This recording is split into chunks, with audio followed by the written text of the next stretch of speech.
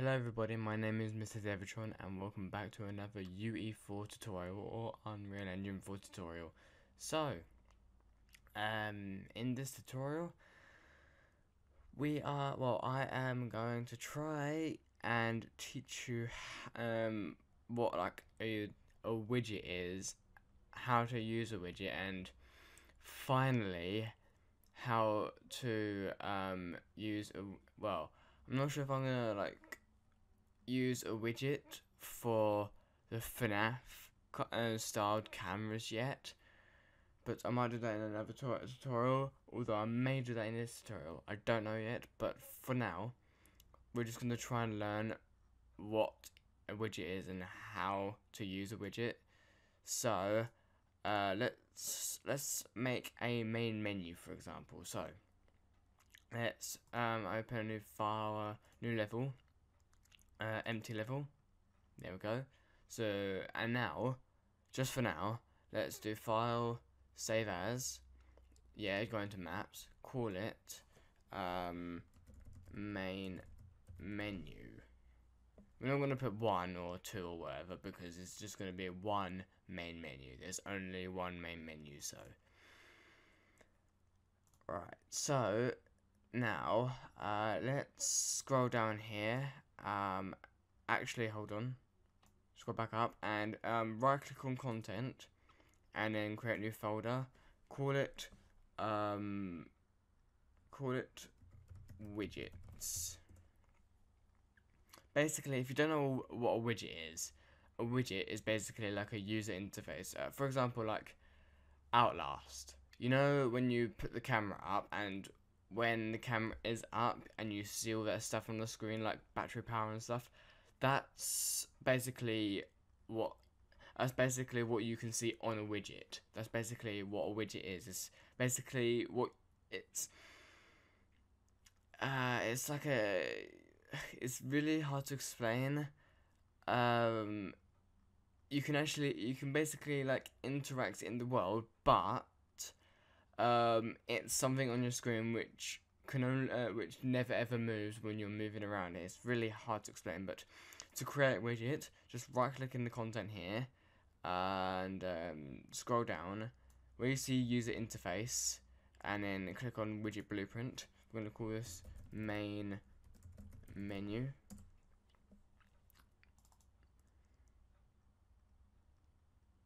And now, as you can see, this is the screen right here, and this is the 2D screen, so it will show up on your screen at all times whilst you are moving. That's basically what a widget is. You have buttons here, so let's just drag out a button. Let's just put it like right here or something. Drag out another button. Drag it out. Drag out another button. Drag it out, there we go. And this button right here, let's just click on it, rename it to play button, and click on here, call it quit button. Now, and now this one is actually going to be called quit desktop button. Wait, no. Wait. Actually, no. Take out this button. So we have these two buttons. So this is quit button, and this is the play button. Now, drag out the text into these buttons here, and you can actually rename the text just by clicking on the text block right here, and then renaming it over here to play, and quit. There we go. Now you can't really see them that well, so to fix that, just click on them. Yeah, click on them, and then scroll down. Actually, no, you don't need to scroll down. Where it says font right here, go along until you see the 24 thing, and you can just like resize that. Let's just resize it to about 50. There we go. Yeah, 50. There we go. Yeah, 50. Now do the exact same for that one. Now you can either drag it up or you can simply click on the number here and then type in 50, and there we go, you can see it. So let's just compile and save, and then let's just drag it over to here so we don't lose it. Now so let's just go play. So as you can see, there's nothing on the screen because we haven't actually created it. I know that we've created it through the content, but we haven't created it using events yet. So how to do that is click on the blueprints here, and then click on open level blueprint.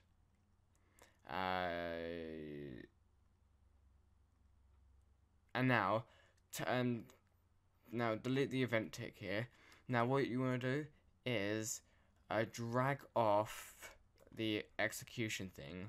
I don't know. Basically place a new node, and then type in create widget.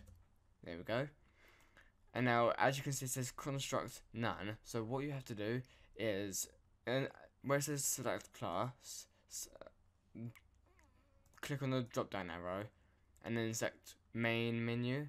And as you can see, it just changed from construct none to create main menu widget. Now, even though that's created it, it still won't appear. So I'll show you. It still won't appear because what you need to do now, all you have to do is just drag off this blue thing and then type in add to viewport. And now, voila, it's on the screen. So you can't interact with it because what you need to do is drag off this, place a new node and type in set input mode UI only. Basically what that does is set up an input mode that allows only the UI to respond to the user input. Basically what this is if you wanted if you let's just say, for example, set input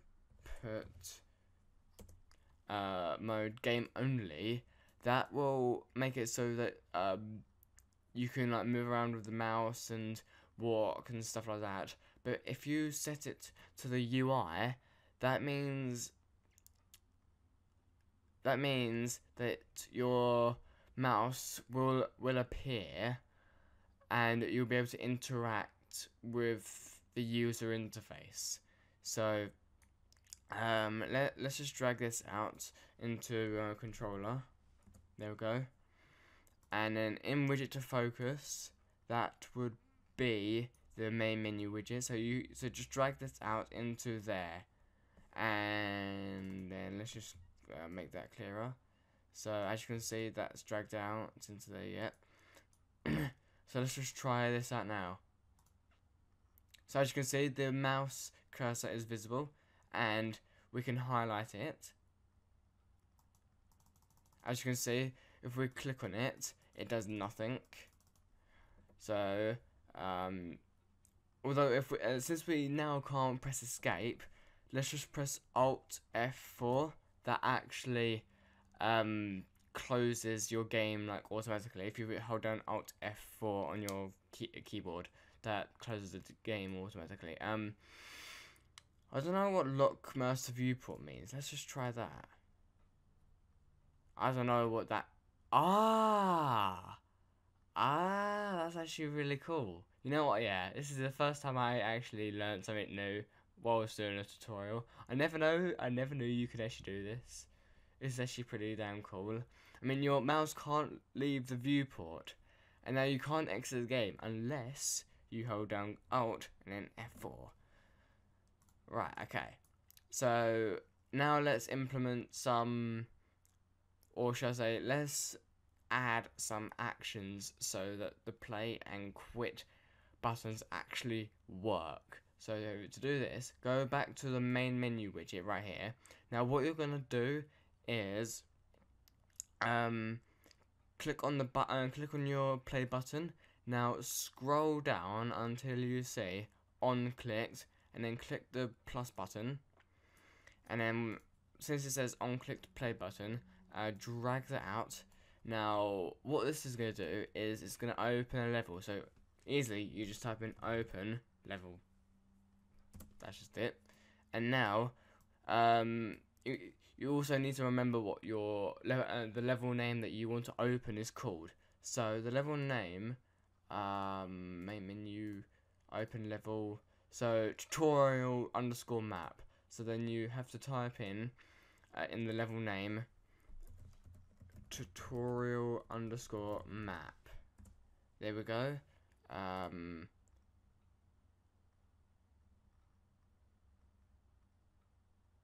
Yeah.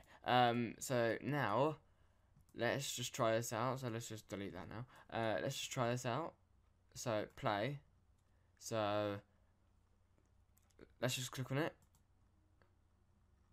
And as you can see, why can't we move around? Aha. I understand why.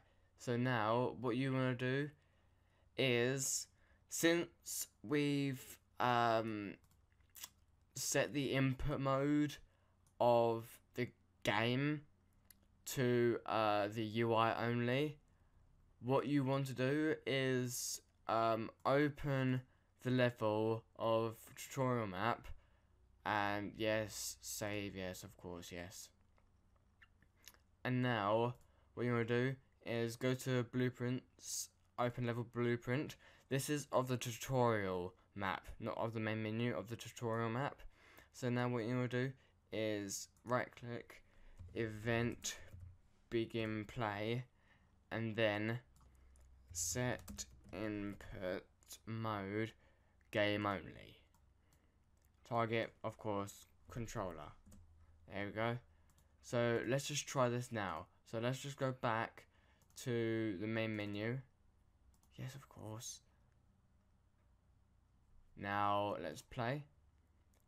Click the play button. Click the...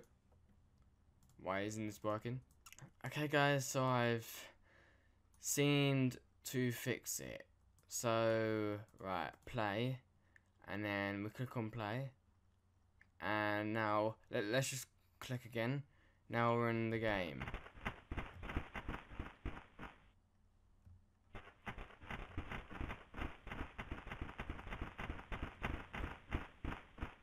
I remember that as well. Hold a minute, let me just get rid of that now. Third person, no wait, it was mannequin. Let me just get rid of this for a minute. So I forgot to change it.